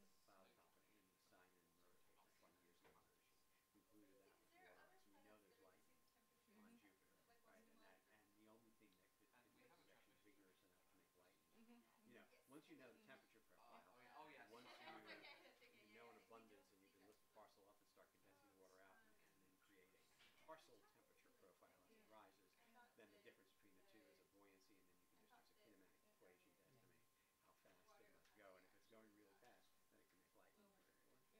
Yeah. No, I was just thinking if we can get a bit of a more easy, not easy, but yeah, a property that we can calculate actually based on the models we have, Yeah, yeah. without And doing 500 other things. But you're right, probably right. We just have to do the exercise. so I think that's a simple calculation Yeah. that, I mean, one might just do that offline Yeah. before you start with your initial condition, and Yeah. ask yourself, is that a profile that looks like it might be convectively Yeah. and convectively unstable to this type of convection, Yes. as opposed to the more local type Yeah, understand. of convection that I think the institute model would be perfectly fine for. Um, Sounds like a good student project. and then the question is, whether you, I guess you, and then I mean you might be able to handle it in the context of the models that you actually have by Yeah. just say doing something with a diffusivity curve to mimic that. Yeah, my argument was always our abundance are so low we don't need to bother about this. I did at some point I did a back on an envelope calculation and there was nothing. But now I'm starting wondering if we may want to redo this a little bit more. But that's the interesting question, and as someone who knows nothing about, say, hot Jupiters, that I wonder about. So sort of hot Jupiters, the difference is that you have, right, you do have all this this starlight coming Yeah, in, yeah. and depending on where that starlight is being deposited and keeping the atmosphere, you might actually have a very stable atmosphere, maybe no convection occurs at all Mm-hmm. from the side of those clouds. Yeah, good point. Yeah, that's true. You might even get convection on the night side, where maybe the upper regions start to cool off. That's another way of producing unstable. We always think of producing an unstable temperature profile by warming the bottom, right? That's That's the true, yeah. that's Yeah. how does a summer thunderstorm Yeah. happen on Earth? You have a humid day, the sun comes up, and by 3 o'clock in the afternoon, it's getting really hot, and the storm kicks off. But the other way you can make convection is by cooling the top. And then it would happen on the night side to the extent that you can get any significant cooling. And that's the question: can you get any significant cooling? Okay. You have something? Oh, I was just wondering. So this is something that I keep thinking about because I come from an earth science background, even though I do all Mars. And especially coming here, I'm realizing all the things we think about in the solar system community. It's just like the level of complexity that we put in our models is maybe useless in like a pixel resolution, but I'm also very conscious of how the assumptions we make have like huge impacts. So like what from the Earth community, in your opinion, is like the biggest thing that the exoplanet science community right now is ignoring that they shouldn't be? Oh, so Like so I something do like think so I do think that they could use a different strategy for how they incorporate clouds radially. So like if I take the 1D model, for example, all right, the casting type model. The way the casting model operates is that it's trying to reproduce. It's trying to make sure that it doesn't have clouds in it, but it's trying to reproduce the Earth's albedo, and so it changes the surface albedo in order to do that. First of all, that ignores the long line effect of the clouds, but the problem with the short line effect is that if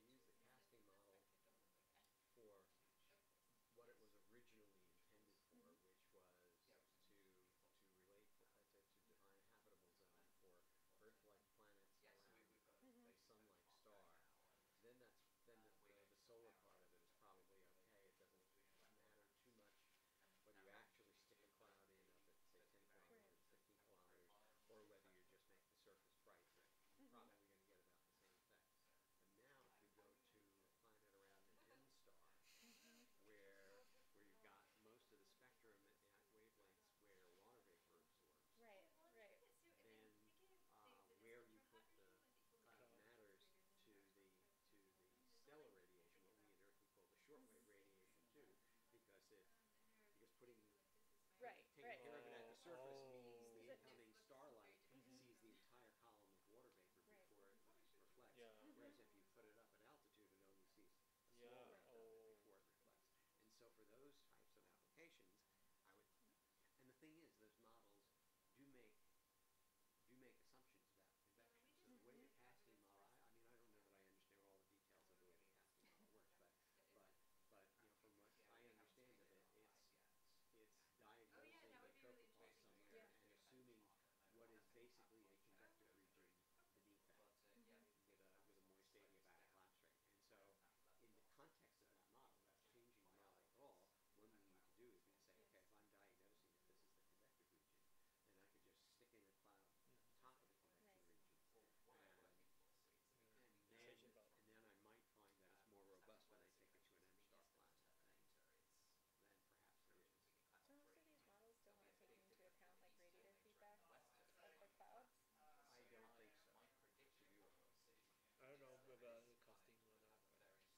feedback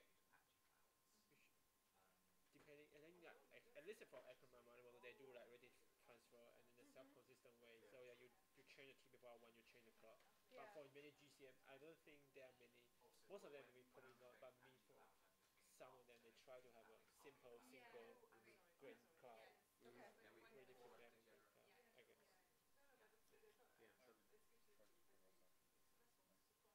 Good. Oh, great, great. The other thing is, and I don't know this firsthand, but Thomas O'Shea, who is starting to use RGCM and run Mhm. exoplanet things with it. Um, One of the things he's trying to do, he comes from an earth science Yeah. background, but a remote sensing earth science Mhm. background, and he actually did his PhD dissertation about ice clouds and things like that. Mhm. And so I think he's thinking about these things. He's working with GIRNA, Yeah. and they're trying to put some of these some ideas into the 1D Atmos model, Okay. which is that's the one that VPMM uses. Mhm. It's a successor of sorts to the original casting model, Mhm. but it's got its own new things that it does instead. It's not the same thing. And I guess what he told me was that they can get the albedo right, but they're not getting the fluxes at the top of the atmosphere Mhm. right. And so he's I think thinking about questions like that, about whether Okay. there's a way you could incorporate clouds into these models that would be more faithful to the Mhm. actual fluxes and give you some predictive value. Again, I don't whether it matters for a G star planet. I just don't know. I'm always worried about what it would do to an M star planet. Mhm. And actually, in the activity, maybe we'll see examples of that. And in for Amsterdam, those UV flux, you have different all the UV heating in the photochemistry will be more important for M drop because they have more significant UV flare. Yep. This is we don't know much about. We don't know much Yeah, about. yeah. We don't much about even for the Mars I think because Right. for Mars the UV is important for evolution atmosphere Mhm. atmosphere. Yeah. Yeah. Yeah, and that's actually one of the more interesting things I hope we'll be able to do with 3D models is to say how might you you can't get around the fact that you can run a 1D model like that and a Mhm. 3D model takes you a while to run. You better have access to high performance computing. So you can run a 3D model on your laptop. Yeah, You just so better be slowly. willing to sit there for a while, maybe take a vacation, come Yeah. back. But they will run on a Extremely enough slowly. Mac, let's say. All right. So what the 1D models still have going for them Mhm. is their efficiency and Right. complexity. And I wonder whether one of the things in the future will be the use of 3D models to kind of inform the next generation of 1D models That's and come up with interesting. approaches that they might use that will capture some fraction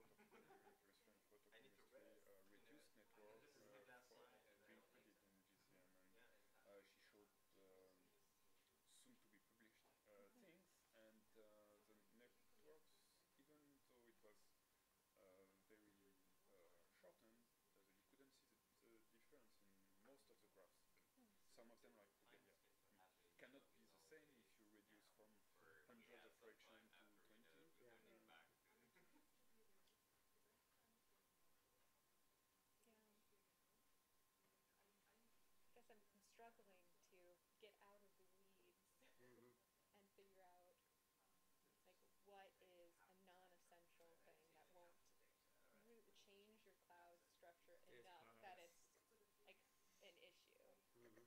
So you look at things like most of these clouds, especially for terrestrial planets, they're not going to be homogeneous nucleation. Mm-hmm. But then you have the whole set of what's a CCN? Mm-hmm. How do we put that in? I Mm-hmm. don't know that you can, but Yeah. that's going to change So, the cloud I type mean, you I think have. the So how do unfortunate you? answer is you have to come up with three or four ideas, Mm-hmm. and if you're lucky, one of them turns out to be important. Yeah. Uh, and you talk to other people, and you get an impression Yeah. Mhm. that certain things are important. So, Mhm. you know, since the 3D models are every bit as uncertain as any other Right. model is, you so people often, you know, how much they can change themselves. And so Mhm. a typical way of doing that is to take some free parameter and And take just. and ask whether you can get a very, and there's certain free parameters where that will work for. Mhm. But a lot of times you won't get much of a difference by doing that. Okay. And there's another way that you can change a model by doing what people in our business call a structural change, and that is that there are half a dozen different GCMs, let's say, out there Mhm. doing exoplanets. Right. Not only are they maybe setting different parameter values for Mhm. particular processes, but the philosophy that they're using to approach Yeah. to parameterize a particular process will be different. And so the question is, are there ways that you can get to some of those more philosophical differences Right. among GCMs and say, if I approach doing convection this way Mhm. instead of that way, is that going to change? The answer is very Is often. that a place where you're like Sometimes that's easy enough to do. Sometimes it's difficult. have to get an IPCC report for exoplanets? So, well, but increasingly there are inner comparisons Mhm. being done for exoplanets, Mm. and so after the Habitable Worlds conference Mhm. last November. fall, when Eric Wolf gave a talk in Dave Charbonnet's session about M-star Mhm. planets, and Dave asked, "So the GCMs all agree on this?" And so after that session, a bunch of us got together. Well, we should do an intercomparison Mhm. and see how much we agree. So that's sort of the first step. Okay. And then there are other things you can do that people worry about, whether you've got the spectral dependence of sea ice hockey got correct, Mhm. and if you even know what correct is. Right. But do different descriptions of sea ice albedo spectral Mhm. dependence give you a significantly different answer. I liked your slide with the kind of yes/no question. I Yeah. wonder if we can build that out more. Yes, perhaps. And to say it might be complete garbage. It just It's a you good know starting start point. it's It more inspires us to think. it's more a call for all of us, myself Mhm. included, to think, well, what's going to make a planet? Mhm. What's going to prevent you from seeing the features that you want to see, Right. and what kind of planet you want. Will you upload the slide to the Slack channel or to the PDF file or something? You can put them someplace. I Okay. think It's already Mark on was there? able to put it up on the website, At so the maybe. worst, we can put it up on Daniel's website. Yeah. Okay, yeah. Because I would like to go through the slide again Okay. and understand the feeling and the Okay. question. Oh yeah, sure. Thanks. Okay, thank you. We should get some rest. Yeah, I had the same question, but do you mind sending me the slide so that I can, before my presentation? I would be glad to. Can you send it to this email address? So it's I'll just write it down.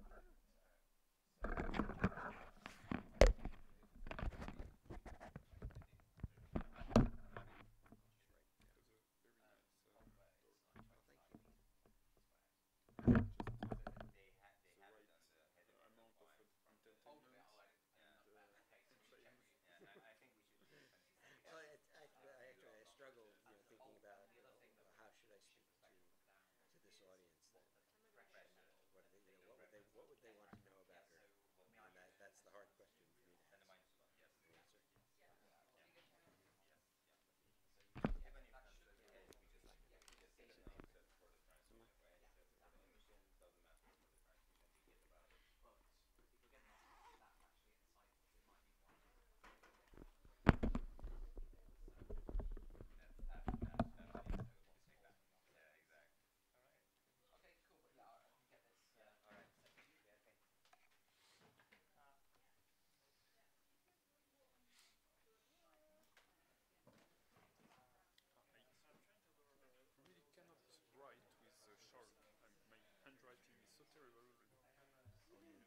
I'd like to think I am better with a pen, but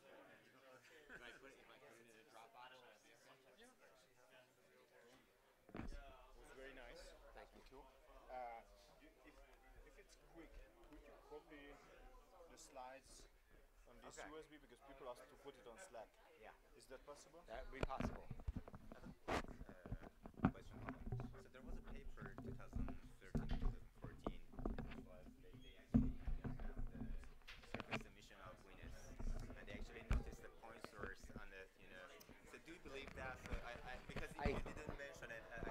I saw it and I was wondering whether to put it in my talk, and I decided, and then I read something that I thought was a little critical of it. Yes, after that they. And I said, well, maybe I don't know enough about this to be saying anything about it, but I'm aware of the thing that you talked about. So do I have this on? Okay. So Okay, thanks. maybe if you can export it to the USB drive.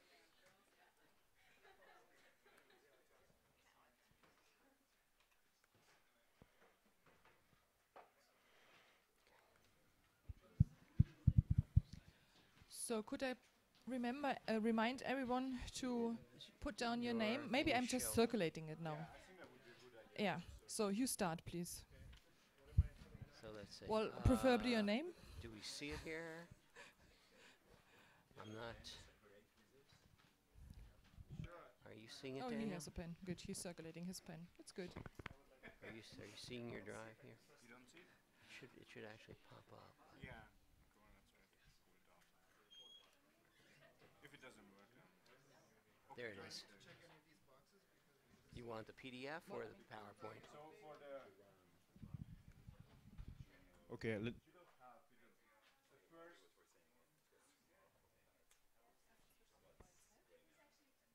First, you put your name there, and then you will ask you whether you are there in person for Friday for lunch. If you are there, you put it across to the table. If you want the boxed lunch, you have two choices: either you want it in the morning or after 10 o'clock. Okay, so it's the point is if you want lunch in any form, if you want lunch in any form, you have to put your name there. And if you are not here, even then you have to put your name there and put across the absent box. Okay, thanks. Change the button. Okay, so the next thing that will happen is Tony will talk us through his activity.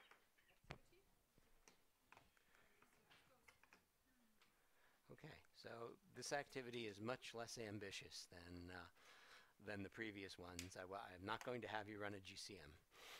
And how? I think you have to. Oh, okay. We have to. Is that going to do it? Or do I have to do something else?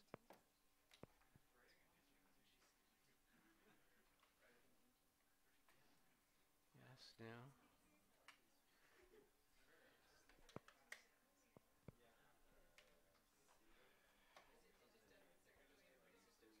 Do you have a clue as to how I can make this?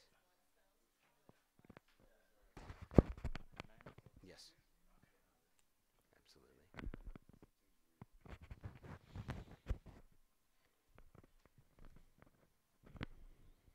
Yes,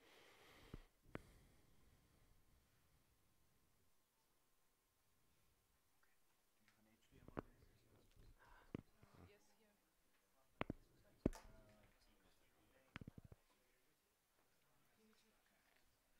Okay, I think I got it here. It appeared now. Oh, okay. Right.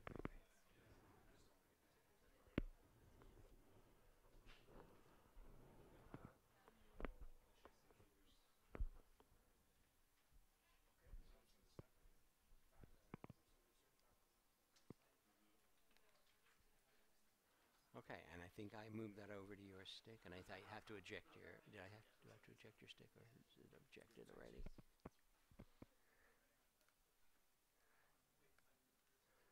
Okay.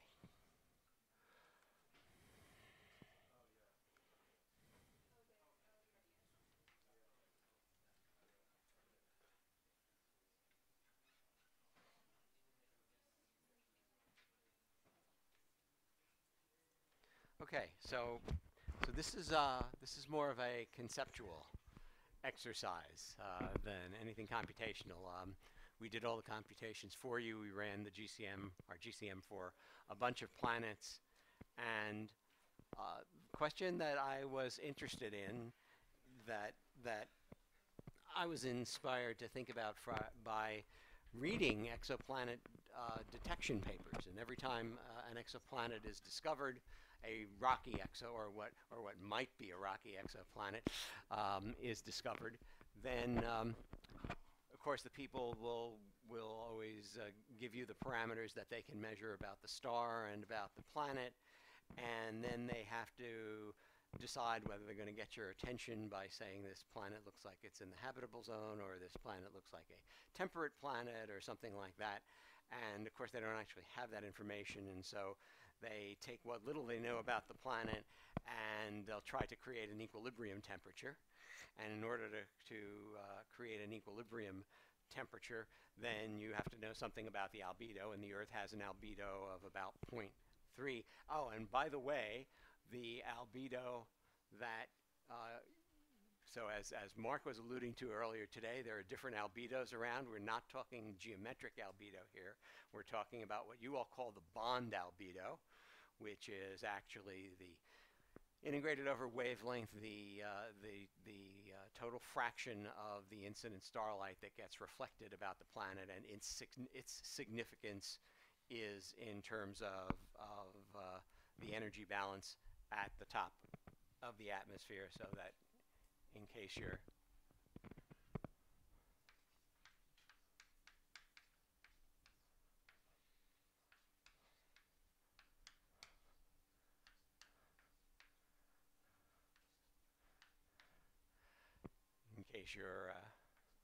wondering, this is the starlight absorbed by the planet, and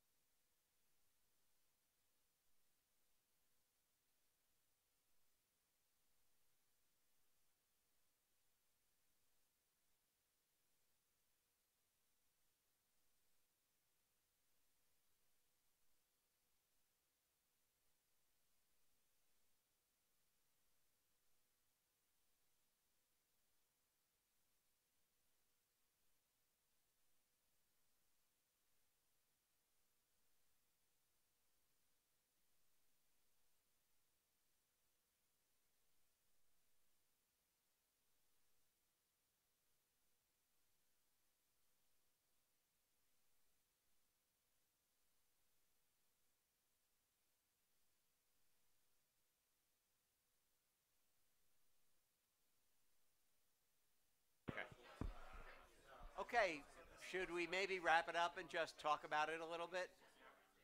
Um, I don't know. Do you want to try to make some guesses first, and then I'll put up the answers, and so we have about 15, 20 minutes left. So, if anybody, should I? You want me to just talk to you about which planet is which?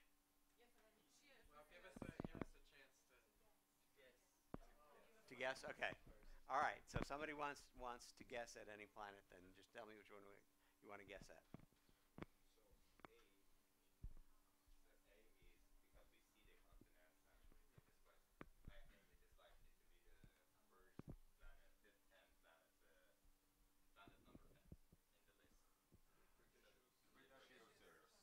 Hmm?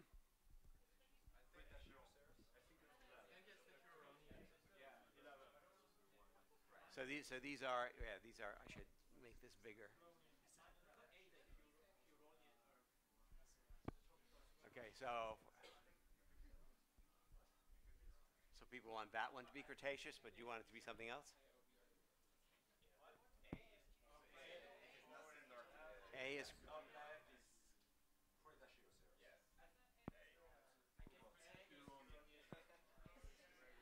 so so we're gonna have some disagreements, huh? Maybe we should just go to the answers. I don't know because we have some conflict of opinion. Okay. Okay.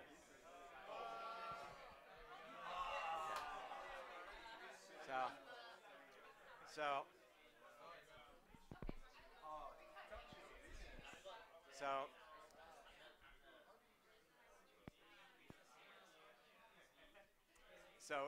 so if you want me to go along about why these are what they are. So the reason that planet A is the Huronian snowball Earth, I guess there's a couple of giveaways. One is that the albedos are very high. Remember the reds are high albedos, so you can see that's a planet that's high albedo in most places. As is planet B, which is Archean case A, and that's also basically a snowball planet. It's got a different, no, it's got the same continental arrangement actually as, no, it doesn't. This Archean case A actually had modern Earth continents. Even the real Archean probably didn't have modern Earth continents, but that has modern Earth continents, and you can see a little bit of that because the map is centered in the Pacific, and you can sort of see the blue areas being Asia and Western North America. You can't see that so much in the Huronian snowball Earth, which has more of an equatorial supercontinent. I should say before I leave those that I decided to bear some of our dirty laundry. All of you who don't run GCMs always want to know what's wrong with GCMs, and one of the things we found out that's wrong with our GCM, which was not designed to do extreme climates, but it has a dynamic ocean with advection of sea ice. And what we found out is that when you create so much sea ice that you paint the advecting sea ice into a corner, namely at the